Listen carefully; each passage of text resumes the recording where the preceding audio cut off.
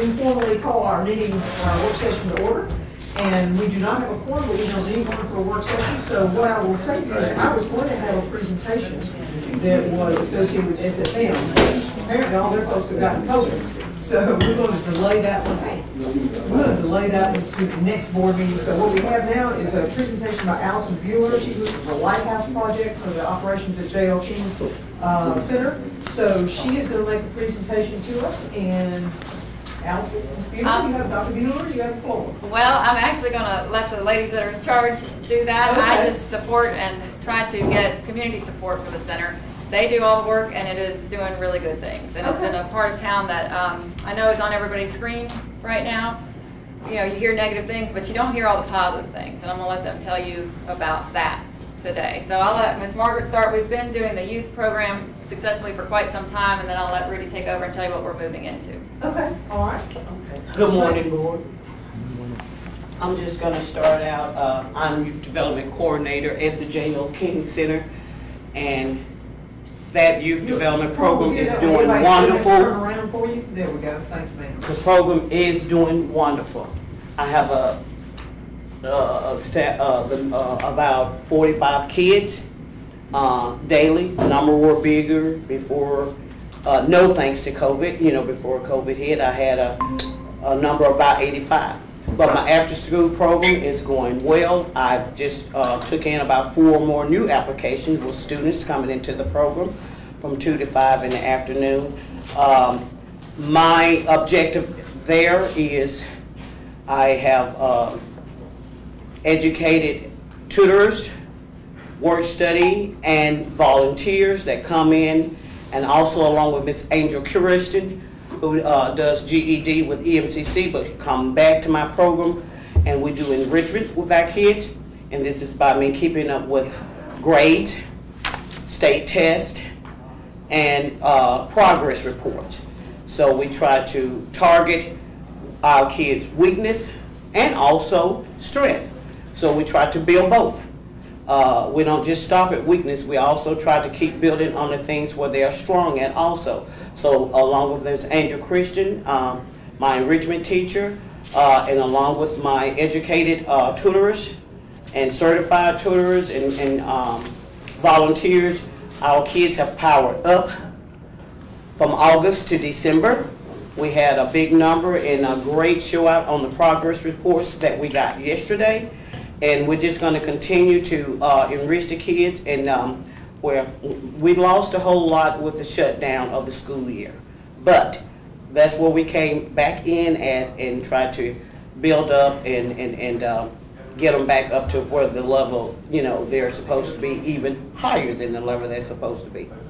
Also, after studying, I know the kids are tired by the time they get there at 2:30, 3 o'clock, but also after all the studying, they have a vitamin D God-given outside, and then also I feed them before they go home, so mama won't have to worry about homework is not being done, and have to hurry to cook a hot meal when she get home, because I make sure nutritionally through Southern Foundation and the Mississippi Food Network backpack, they have eaten something healthy and can hold off a few hours, and mom won't have to rush to shouting spelling words out, helping with math problems, and you know, just different things that she can relax from after she's had a hard day at work.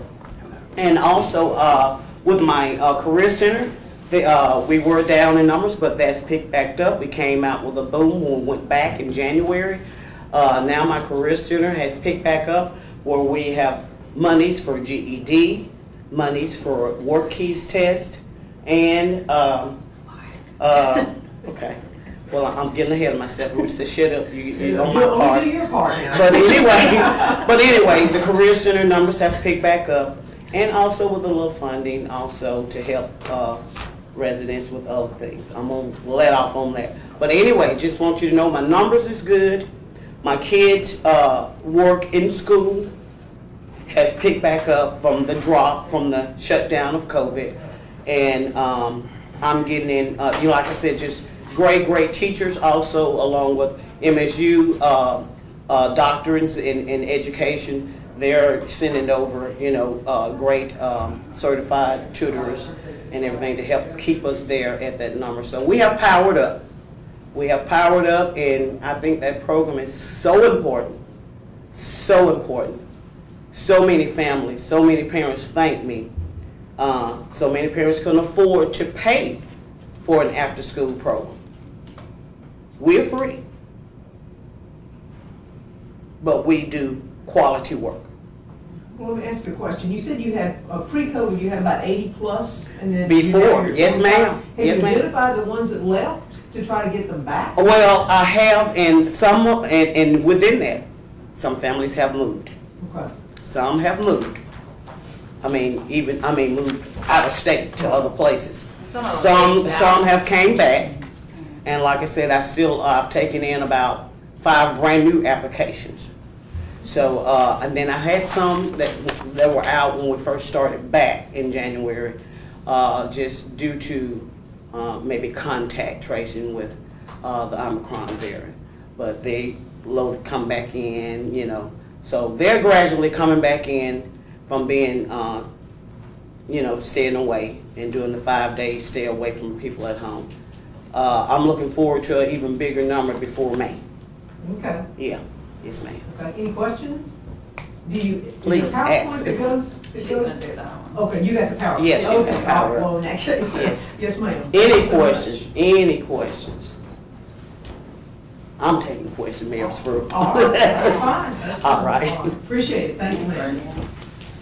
Do y'all have, is this the click?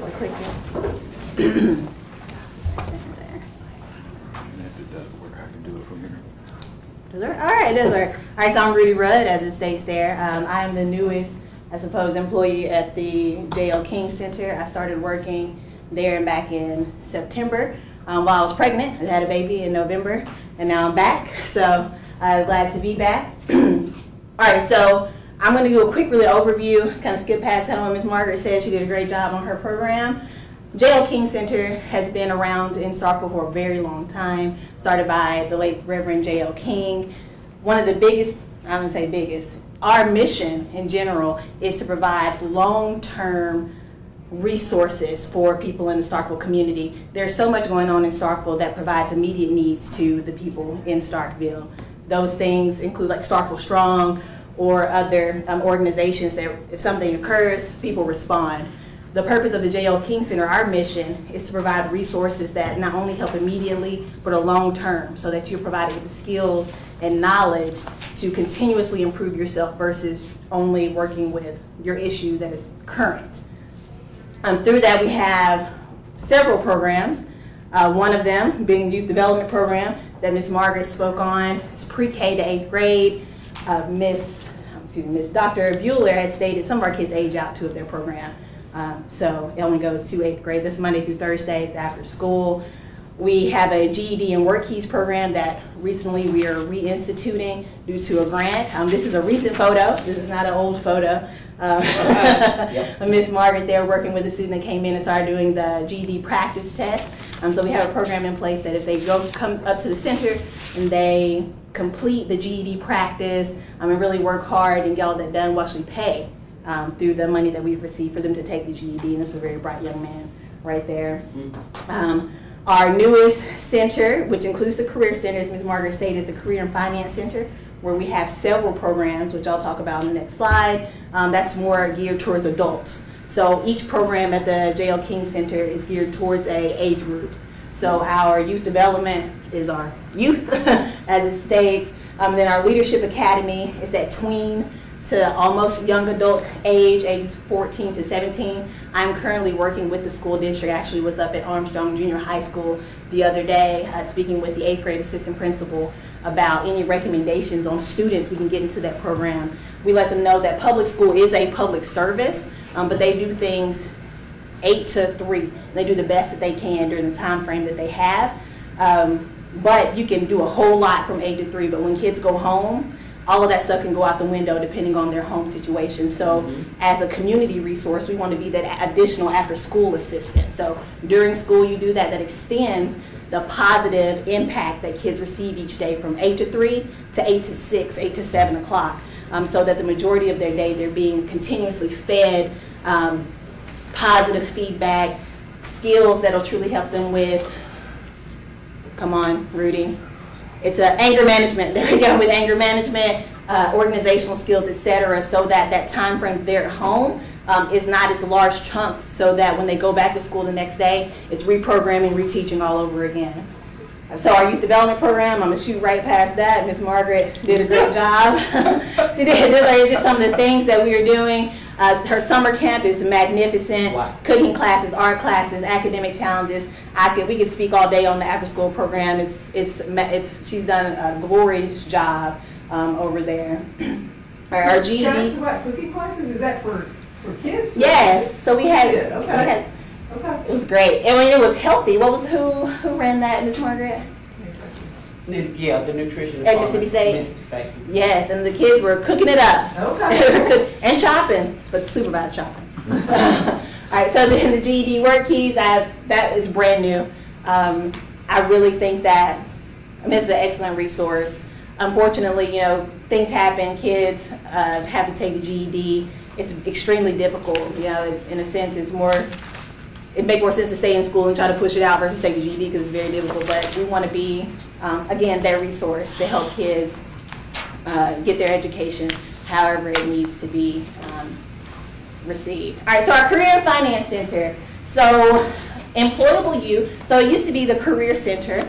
So Employable U, here on the top right, is one of our newest programs where basically you can come into the Career Center, we can help you find a job, or we can help work with you in your current job position. What makes this aligned with our mission is that its purpose is not just find you any job out there. It's to find you a job that's sustainable and meets your current needs. We really want to help community members find jobs that at least pay $9.30 an hour, at least, because that right there will ensure that they're above the poverty line.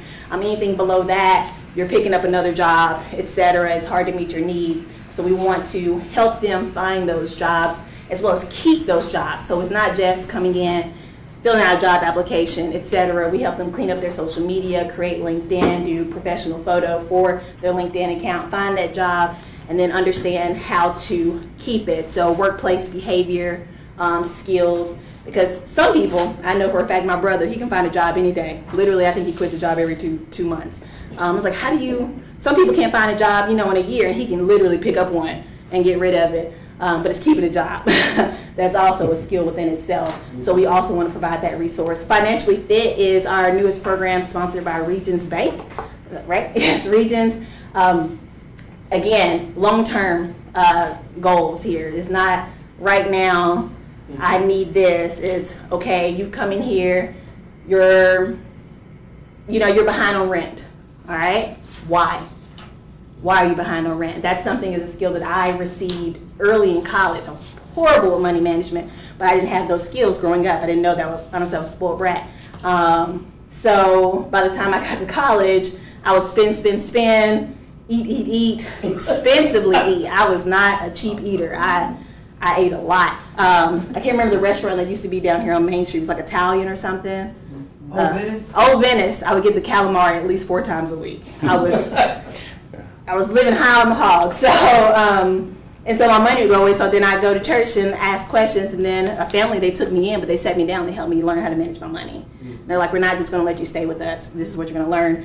So that Financially Fit helps assesses them financially, and at the end of that program, it's on our website, they are able to set goals towards the financial goals for themselves. And again, that's sponsored by Regions. And so these are some of the new things that we're moving forward and having really tangible skills to provide our communities with members with, as well as Power Up. You can come in and learn how to save money on your energy bill. All of these are recent photos. Employable You, someone that we help find a job. The Financially Fit, someone coming in and working with our newest Vista worker, Shelton. Just a couple days, it was last week, someone coming in and working on their learning how to lower their electric bill. I remember the lady walking out, she's like, I'm about to go home and turn on these lights right now. That's what she said. Actually gave us the first grant to get that started, but we've got continual money now. And Alderman Vaughn. You guys got that going last year, and it was so successful. So we found money this year to do it. Yes. And so if you come in and complete those programs, all three, then I contact the Starkville Electric or Ford County, and they get a credit towards their bill. I'm going to pass around and feel free to just look. There's only a couple of those. All of these things are part of our Helping Hands program. These people were referred to us. And I want to leave that with whomever is available to make copies, because I want them in the hands of as many people as possible. Whether it's a church you go to or another organization you work with, there are people come in and they have a need, and whether it's they're like, oh, I can't pay my light bill or I can't do this, and you don't want to just hand that money out, please send them to us. And we have a referral form there, as well as a little brochure that I'm passing around with all the details of the King Center on it. I'll just stop you right there. Okay. Our visit worker went around to every church in town before the holidays and gave those forms out. And so we're asking the churches not to just keep giving $25, $50. We're asking them, come and get them. We sign off after they've taken the class. Then we send them back. Now you get your $25. And now you have a skill that's not going to make your bill high the next month. So, and then if they stay and they take 2 more classes, we'll help them additionally. But we've got to get this to be part of our normal cycle in Starkville. That we're not just putting Band-Aids on. We're not just putting Band-Aids on. We're training people so they're not in the same boat next year. There we go. All right, and to wrap it up, how can you be, a resource for us? What we are seeking, one, like I said, passing that around, our referral sheet for the Helping Hands program, which is all 3 of those programs. It's helping us get the word out. Again, J.L. King Center has been here a very long time. And I honestly think it's a staple in the community, but it's really getting people to know that we are here and we're not going anywhere, and that we have these resources. And so also on the brochure for the Career Center that's going around, I have our Facebook, our Twitter, and our Instagram on there. So if you can, follow us, a comment, or share is free. I tell it to people all the time. It's as simple as that. So that's all I got. And the last thing is, the reason that we know we're there, this place was funded through school district grants for years, 20 years. They would get a grant, they would lose it. They would open, they would close. They would open, they would close, and people never knew what it was doing. We're privately funded now, and I prefer it that way. That also means that we have lighthouse partners, and Marysboro was one of our very first. It's people investing in the center because it matters, and it matters in this part of town, and it matters for the whole community. So if the whole community isn't doing well, it doesn't matter. If your little neighborhood's fine, but this neighborhood isn't, it's going to bleed over. It's going to bleed over into our schools, into everywhere. So it's worth investing in. And if you are not a lighthouse partner yet, it's $1,000 a year, or you can split it with another family, do $500 a year. And we run this entire center on $80,000 a year. I don't think there's anybody that does more with $80,000 than we do in town. So thank you for your time. And where else do you get funding besides private donations? Do you have like the Regions partnership? Regions gave us, we'll get funding for programs. So like Regions gave us $5,000 to run to that program. We'll have, Ms. Margaret finds people all the time that'll say, okay, we'll pay for GEDs. But no, salaries are what we need. And we can't run these programs at all if we don't have good people doing them. And so about $80,000 pays for everything. Insurance, we've got a really good active board, but it's salaries and then the very few things that we buy. If we can get it donated, we get it donated. We don't spend it. Okay. All right. Any questions? So thank y'all for the job, but y'all do a great job. Y'all keep a crowd. I've been the president a lot, so thank y'all so much. Alderman Rupp. How many folks do you serve? When we talk about kids and adults, numbers-wise, do you know, do you track that at all? Well, Yes. our goal for, she's got 45. She'll graduate 45. In the summer, we might have up to 50 kids, 60 kids, and we try to cap it. She doesn't want to cap it. I tell her to go. At about 60, because you want to give them attention, and it's just, I don't know how she does it. I don't. But then our goal for Regions, in order to get the grant again, we're going to need to run 50 people through that program, 50 families through those 3 courses. Last year, when you guys did that, we ran 90 people through that in the spring. And so that's 90 families that were impacted by that. We're capped by money, not so much by participation. The thing that really slowed down since COVID was jobs. So we used to have people in there all the time writing resumes, looking on the computers for jobs. That disappeared when all the bailout money came. nobody was looking for a job. But these little incentives are changing that. And so that's what's really exciting to see. Finally, we've gotten people back in January. I mean, it's been a ghost town. And we're finally getting people back in with those little incentives. Okay, we'll help you with your bill, but now you need to look, you may have a job. Most of our people have some kind of job, but do you want an $8 an hour job, or how about a $12 an hour job? Let's see if we can't move you. We set up a meeting with, you know, in my capacity at the East Center, so I think we have some synergy on some programs. Jonathan can find. Absolutely, yeah. So to, I guess, broaden that, in general, depending on the programs that we're running, we do get people in. Back in November, we had a series that we put on partnering with Canopy Solutions. I think went anywhere between 13 to 16 people. Chick-fil-A and Arapis provided free lunch that was, you know, how to treat anxiety, time management, et cetera, during the holidays. So if we have a program, we publicize it. We do get people in on the adult side of things, and that's something that I'll be working with this spring too, is again doing more programs, more community events to showcase the King Center. I'm thinking of maybe doing a Shark Tank where they propose a business they could work in the summer, like lawn mowing, and we would buy the lawnmowers for them to take them through the process of what it takes to start a business. Yeah, and entrepreneurship is something that we've been wanting to look into. Well, let's set up a meeting. Sounds good. Great. All right, thank you all. Thank you. Thank you all. Appreciate it. All right, we can move into our agenda. And we have two sets of minutes that Mr. Latimer says is good to go. Yes, ma'am. All right, so we consent for those two. This is November the 30th special call, and then the special call of December the 1st. So I don't have anything at this point in time. I think we have some introductions. We're going to be getting back to bringing folks in so that we can introduce them to the board, which is a practice we had dropped obviously during the COVID time, but I think we've got some introductions that will be coming in. And Lisa, you nodded yes. Do we have that list yet? I've been given 4 Okay. that are filling out forms right now. Okay. All right. Sounds good. No public appearances this time. We do have a public hearing. The Smart Transportation, former Alderman Dumas comes to us every year to provide that public hearing that they have to check that box, and then he makes a presentation. That is also in your e-packet. It should be in your packet that you got. Did that print out, Lisa? Is that printed out as well? It is, and okay, I've sent it to it should be in Joel. the printed packet, and it's also in the e-packet that's available online.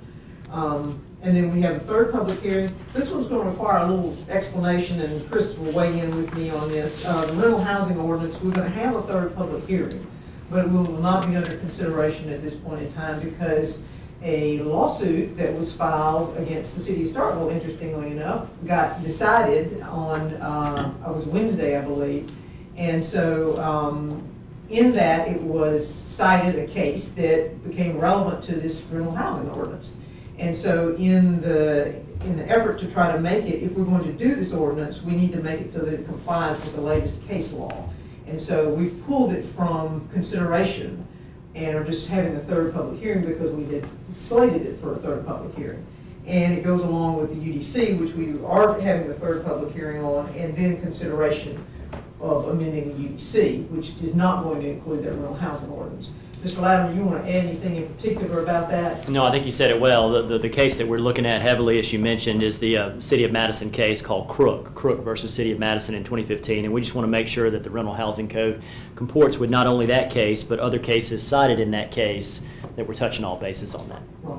Maybe we're going to have a third public hearing, though, should we have some type of a draft of what our proposed amended ordinance would be? Yeah, They're gonna ask did about we not include that, Lisa? Is that not in the paperwork that's Yes, there? Daniel Haviland gave me an, Yeah, it should be. So It we'll should have be. something to our purview before the meeting that Yeah. people, we get into, Should be in your packet. okay? And we did do a third draft. We also had a meeting with Alderman Brooks and the Planning and Zoning, Alderman Dumas. I don't want to call him Alderman Dumas.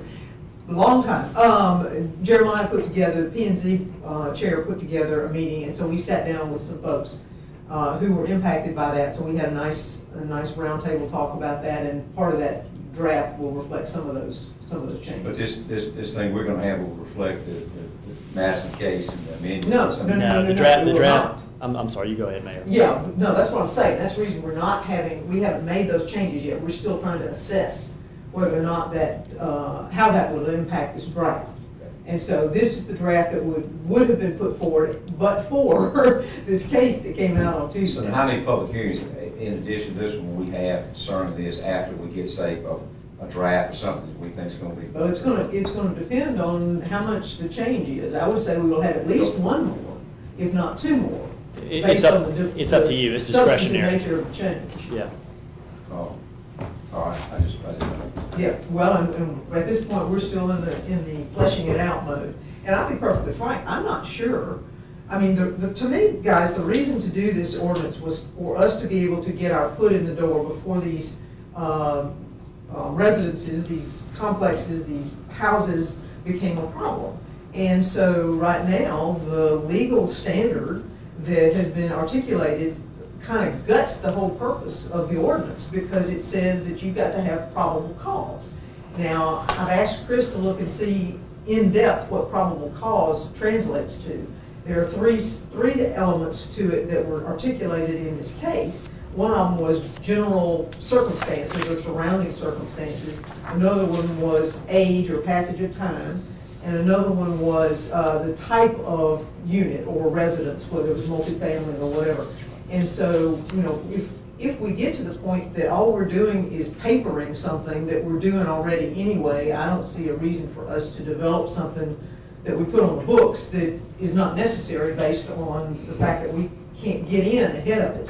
We can't say that we're going to go in just because we've got an agreement with, you know, 100 landlords that say we can go in, because that's not legal based on the 4th and 14th, the 4th Amendment and the 14th Amendment. You're talking about code going in and doing a inspection. Well, the question what I'm talking about is us by virtue of this rental ordinance saying to landlords and property owners, you sign this, you register your housing unit, and with that we have the right to then go in and inspect with reasonable notice, but that doesn't speak to probable cause. And so, you know, from that perspective, that's the reason Chris is going to try to flesh it out, see if there are other elements of probable cause or other ways to do this. But, you know, it concerns me that we would put an ordinance on the books that we don't need if this is something we're already doing. One thing I guess complaint I've heard is, and this is just thinking out loud, is that our police officers are now, I mean, our code enforcement are now deputized police officers, correct? So Yes. From a privacy standpoint, personal space, I mean, that's kind of what I do for a living too, is you're going in there unannounced. Is that? No, we're not going in anywhere unannounced. Well, I guess I'd say some of these situations, you may have 4 bedrooms with a central area, and you go in there and drugs are on the table or something. Is that code enforcement now? Do they have the authority to contact another officer who can come in there without a search warrant and basically search those premises? You know, they are a law enforcement officer. So it may not be that we consider personal space. If I come into your unit, I don't go into your bedroom, but there are general common areas. So if there's marijuana on the table, which could happen all the time, you know, that's a law enforcement officer that's in there without a search warrant, and so they can make that call to a, you know, unilateral, another officer, and say, hey, you know, I found this. This is what I see every day, all day. You know, so. And that's one of the reasons we put the brakes on the draft being considered on Tuesday night, because I think you're exactly right. There's litigation going on all over the country on that specific point, Alderman Carver. And some cases are cutting this way, and the other cases are cutting that way. I talked to Daniel Haviland about it, and he's looking at them, and I'm looking at them, because we want to synthesize them. And the cases that are holding up, we want to craft our ordinance, if it goes forward, to align with those cases.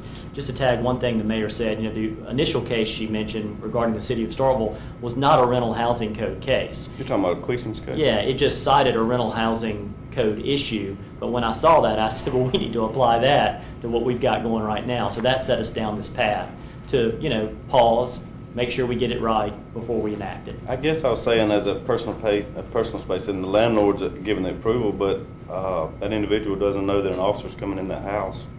Well, and that's going to be between the landlord and the individual, because the landlord being, you know, if I know somebody's coming in, I'm going to tell my tenant that somebody's going to be coming in and inspecting that, and I would make my lease make sure that I have the ability to do that. Well, see, I see that in about 50%. You probably do that, and then some do and some don't, because they want me to come in and if I see anything that's endangerment to a child, drugs, anything pet. A lot of times it's pets. You know, this is no pet policy, and let us know if you see something. So they want that option to come in there and for a code enforcement officer to say what they saw. So does a code enforcement officer have arrest powers if they see a pound of marijuana sitting on the table? I'm asking that question. Yes, I'm sure they do. Wouldn't it make any difference if those people were in the code department or the police department? I think the key, guys, is the probable cause aspect of this. Here's what we know from the City of Madison opinion, that the City of Madison tried to do advance consent for these searches. In other words, in order to get a license and permit to have a rental property in the City of Madison, you had to sign off on advance consent that somebody could come in and search anytime they wanted to. The court threw that out because it didn't meet the probable cause standard. And so what's clear is if there is probable cause to go in a building, and then if an officer goes in probable cause and sees something in plain view, then my best judgment would be that would be fair game for that officer to act based on what he or she sees in plain view. But getting in there is the key based on probable Is cause. that gonna blow the hole in all these places like T-Bill that already have these ordinances in place? I mean, they got one where they do a semi-annual, or a biannual, or whatever. And I think it does, but they've got to have somebody who fights it.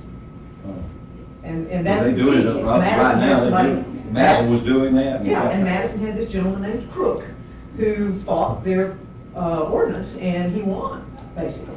And so they modified their ordinance to reflect that particular element of what was found to be unconstitutional. How would this vary from if somebody applies for a bid for a privilege license, City Star? First thing we do, we send the bill inspector out, right? Mark, you go in, they inspect business premises. Yes, sir. And it's got to meet for a person, lease a privilege license, City Hall, that's got to be signed off on, right? Certificate of occupancy. It's a certificate of occupancy. How is that a certificate of occupancy for a retail business, a commercial business? Yeah, I know this is residential property, but we're starting this process to treat rental property owners like commercial businesses. Why, if they're in the commercial realm, why would this not be the same thing as somebody applying for a permit to be able to operate a business? I think it would turn on the reasonable expectation of privacy. When somebody just has a building that is up for structural inspection, oftentimes that has not been occupied yet and it's just there. There's nothing in there that would be found for an inspection. So you don't have. Also got that you're inviting the public in, which is different than you're living there. That's an entirely different set of circumstances. Just the privacy aspect of it. Anyway, that's a long way to go about trying to say that it's not on for consideration. So you mean the Queasy case is going to ripple all through the world? Yes. No doubt. At least for us. Unintended consequences. Well, I think it's really important. I'm probably going to lean against it, and the reason is, from what I see on a daily basis, and that, I'm not a commissioned law enforcement officer, but that's a privacy thing, and I do think you're going to start seeing, how far task we go from a complaint-driven type code enforcement where, accessory structures or things, and I've been told that unless we get complaints, so this is a really big step forward going into somebody's personal space, what's behind that door as a tenant. Yeah, and you're right. I've got all types of different landlords. Some do give that warning to that person that's fixing to come into their private space, but some don't. And some just don't think about it and it happens. But that's a pretty big step to go behind somebody's closed doors and what you see back there and what kind of legal steps you're going to take with that. Well, we do not go in unannounced, absolutely. The city and right will now, not code ever- enforcement is not simply complaint driven. That's part of why they're driving around and seeing things and responding to things and bringing things back to either Steen or whoever to move forward with something. So it's not just complaint driven. They are driving around and being proactive. But what you see on the exterior building won't necessarily show you, for instance, in the instance of Wilson Gardens, what's the interior condition of the building. I mean, drive around for years, and this wasn't complaint driven until it got to where the ceilings were falling in and people living over one corner of the room because there was water coming in the other side. I mean, how do you strike? I mean, Counselor, how do you strike a balance between? Well, and the court speaks to that there's the probable cause standard for administrative inspections is a lesser standard than the probable cause standard for criminal activity. And the mayor said that they mentioned three factors. One, the passage of time between the last time the building was inspected and an upcoming inspection. So the longer the time, the more probable cause you have to get in there and check something out. The second thing would be the nature of the building. Is this a small building? Is it multiple stories? Could there be structural issues from a height standpoint? The bigger the building, the more dense the building, the more probable cause to get in there and check it out. The third factor the court looks at is the general surrounding area. If the general surrounding area is kept up nice, you know, the thought would be that that property probably aligns with that. Conversely, if the general area is a mess, you have more probable cause to get in there and look at it. So those are just three factors the Crook case mentions, and we're looking at other factors. We want to load up and put all those factors in our ordinance to make sure we track the case law. And Mark, once we inspect the building, this issue of certificates of occupancy, we don't go back, I mean, unless there's some reason that somebody says, hey, that building's gotten bad or something's wrong with the wire or something like that, we don't go back in. Once we've issued that certificate of occupancy, that is good from then on, right? As long as people pay that No, renewal, we'll all go that. back. We go back and do fire inspections. You do. So Commercial. you got reason to go in there For tonight. commercial properties. Yes, sir. And we do inspections for the fire extinguishers. Yes. Correct. So I mean, rental property, residential rental property is business. I mean, it's not, I mean, it's qualifies, I mean, It is, no. It may fall when it cracks when, you know, purely residential and purely commercial, but it's a business. And I mean, do commercial rental property owners that have LLC, corporations, stuff like that, or do they go through they have privilege licensing, do they purchase? Yes, absolutely. So somewhere on the front end, there's been some inspection of occupancy or something before they, like you would, like a business downtown, something like that, before they. Well, I mean, sign off on anytime, it. yeah, anytime you've built a unit, but after that, it becomes a periodic thing associated with like Change inspecting of ownership fire. or something like that. Yeah, or inspecting fire extinguishers and that sort of thing, so. Anyway, that's, again, long way to get around to, we're not taking up the ordinance this time around, but we are going to have a third public hearing. Next item is extending the proclamation for another 30 days, which goes along with the 8th resolution still being in place. So consent for that one. This next one is, as y'all recall, back on October the 21st, I think it was, we agreed to do ARPA funds used for parks. Well, the final rule is now out, and there is a vast expansion of opportunities of using those ARPA funds for things. And so as a part of that, I wanted to make sure we had the absolute maximum opportunity to get matching funds from the state legislature. And while they may love parks, they may not love parks, and they may love the build grant, or they may love doing the Main Street project. But I just want to make sure that whatever we can get from matching funds, we've got the maximum flexibility to do so. So that's the reason that this is on here, is so that we can go, when we go down to the legislature, which I'm supposed to do next week, that, you laughing at me? I'm laughing at Mike. Oh, you're laughing at Mike? They whooped that to death in that section. They beat that. Okay. They beat that down. About what? Using ARPA funds for certain? Use of ARPA funds. They want to knock on nobody door, go to jail. Make Well, sure no, you do it absolutely. right. But if you look at that final rule, it is very expansive in what it allows us to use. Yeah. But I want to make sure as we go forward that we have not boxed ourselves into a corner with the language that we used the last time we did Ain't nobody this. gonna go to jail with it. If we spend it improperly, they're just gonna ask for a private check. That's true. Penalty plus And we don't want to do that Okay. either, so. Well, We'd probably rather yesterday's go to jail. legislative presentation, Mr. Hoseman really hit hard on infrastructure, matching funds for infrastructure. Right. Parks were never mentioned, so I think it's a really good idea to broaden this, because I feel like there'd be a whole lot more sentiment from that group for water, sewer, paving roads, building roads, any of that sort of Right. stuff. You know. And I've spoken with both Senator Williams and Representative Robertson. In fact, he was here earlier today talking about how we position ourselves to get matching dollars as best we can up to the maximum, which right now is dollar for dollar. But the legislature may be doing not just matching funds for ARPA, they're going to be doing appropriations, and they may even be doing a bond bill. So there are opportunities all around for us to get some assistance with several of our large projects. Have you had any conversations with anybody those gentlemen or anybody else, that they're not favoring parks, match a dollar for dollar match with parks? No, I haven't. That just is not the topic of discussion when they start discussing. When They just didn't mention it. Hoseman in particular. Yeah. I think our argument is excellent. It's still within the final rule.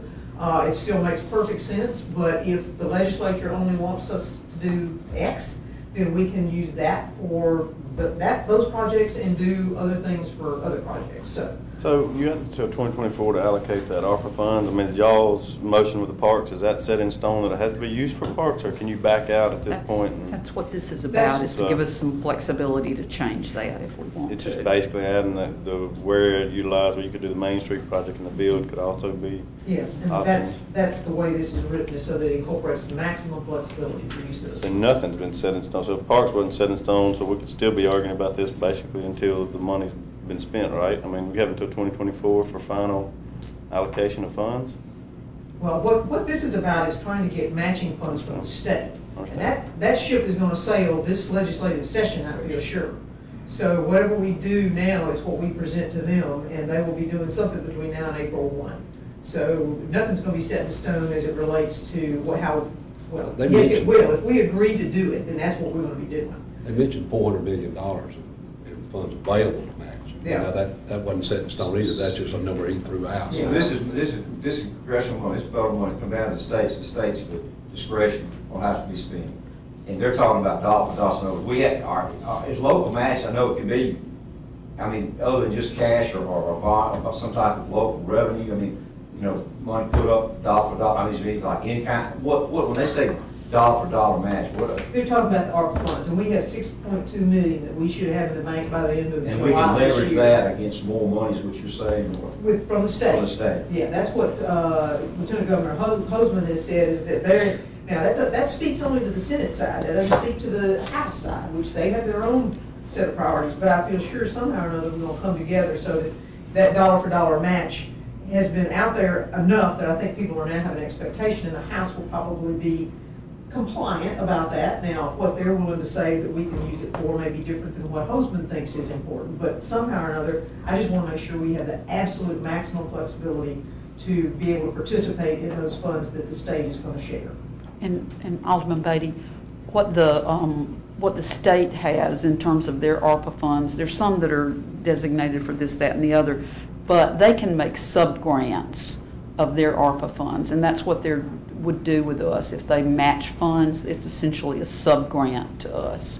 So. In the speaker, for instance, he didn't quite go down the same path about dollar for dollar. I mean, I heard him throw out 80-20, but I mean, I think there's a lot of. It's interesting because he was dollar for dollar when he was in the county courthouse. He said the speaker, which would have been gone. Oh, you said speaker. I'm sorry. I apologize. I heard Lieutenant Governor Hoseman. No. So all the books, y'all saying that thing, did it look like that there was going to be a lot of emphasis on the cities having put this first round of money in, or allocated it toward infrastructure, or in final analysis that the infrastructure on the front initial money was going to have to have been our money to use for infrastructure to get the second round of money, or you just think it's just going to be they had decided yet, or what do y'all? Well, this is my opinion. Then Alderman Vaughn can weigh in. But I mean, they mentioned the stuff that we've heard so much: broadband, water, sewer, streets, paving streets, and even building roads. That's what they mentioned. You know, they didn't mention some of the other stuff we talked about, such as parks. But I mean, I'm not. I certainly wouldn't say that parks wouldn't fit. I'm just saying that's what they were mentioning, the stuff that makes everybody feel better, you know. But the easy button things. Yeah, but so this access road from the extension of Gary Road on Highway 25, that potentially would be a project you could use. Well, potentially, although I think they're probably more inclined to go with shovel-ready kinds of things. We're a long way. Yeah, we're a long way. Yeah, and they did sound like, you know, have your stuff ready and get it to us, because I mean it's a lot of money, but it's not unlimited. Again, I heard the $400 million thrown out a time or two. Well, they've got $1.8 billion. They've got to figure out what to do. Broadband was #1 that talked about broadband. More than they talked about that. Mayor, one more thing on the field grant, Highway 182 project. We are going to replace the water line. Yes. And that's already in our stormwater. Yes.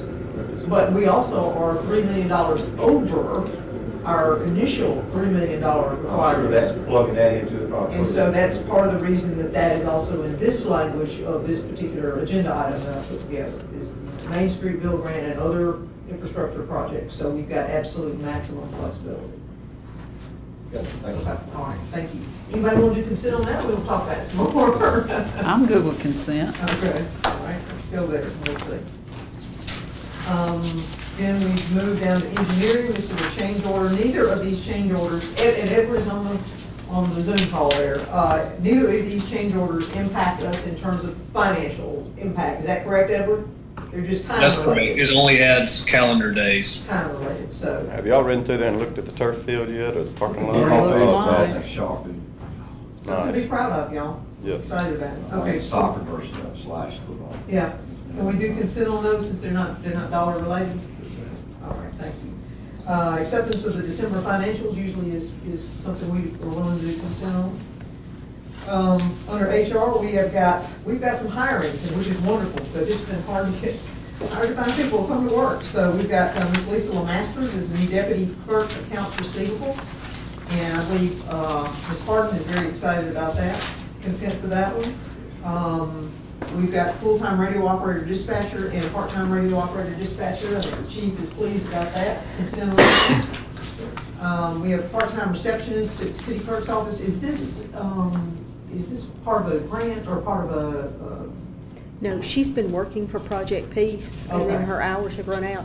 But Miss Johnny Armstrong, that I think everybody's known for the last couple of years, had surgery in November and is not ready to come back. So Alex will fill in until Miss Johnny comes back. Consent for that one? Advertising for custodian. Lisa, you want to share a little bit of that? We've been working on this for about a year now. We have janitorial service contract here with City Hall. Utilities has had a contract. Airport has not had really anybody. They've been taking maybe some jail help or anything they could get.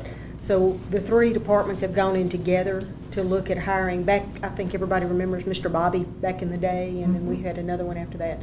So Justin. That's it. So we wanted to go back to a full-time. We're having trouble with the companies getting quality care for the building, and we don't see these people that come in during the night and all, so we have to leave notes here and there. But we're going to go back to trying a full-time custodian. And then we've all agreed, we've gotten together and agreed to share the expense of the person to kick in what we've paid a contract company. So I'm in agreement with that. All right. So you're just shifting contractual services Yes. for an employee? Yes, and we've had to buy the supplies and all for these companies anyway to have them ready here for them to use. So this will just be a little bit more. We can leave a note and have an actual employee in the building. Someone that you can see. I'm all. Yes, and give them specific tasks face to face, which is really good. Right. Okay, all right, and we have James Smith, who's a new police officer, and I swore in too yesterday, which was wonderful, so consent for that one. And then Darian King as a new maintenance worker for sanitation and environmental services. And I know Chris is excited about that. Under the police department, we've got surplus for 7 of our Ford Crown Victorias, consent with that. And then 2 Dodge Durangos purchasing, okay, consent for that. And then listing 15 unmarked cars for fiscal year, and that's required by statutory code, so consent for that. Then under the sanitation department, we're purchasing a Kubota tractor. And, is this the tractor with the boom arm? There you are, okay, tractor with a boom arm, which we need, because that other one's like 30 years old or something like that. 1987. Yeah. Oh, okay, thank you. And then consideration of purchasing a tire boom mower from Covington Sales. Consent for that one. And then 40 dumpsters as surplus. Yes, hopefully those bring some change in. And Mr. Terry has authorization to declare the water division Chevy truck as surplus. We're cleaning stuff up, guys. And then declare other machinery and generators as surplus.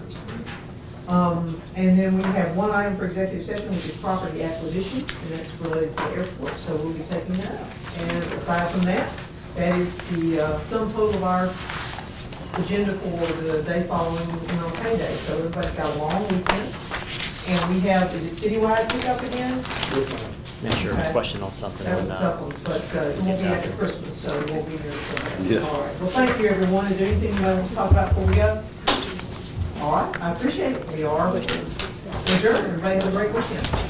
Thank you.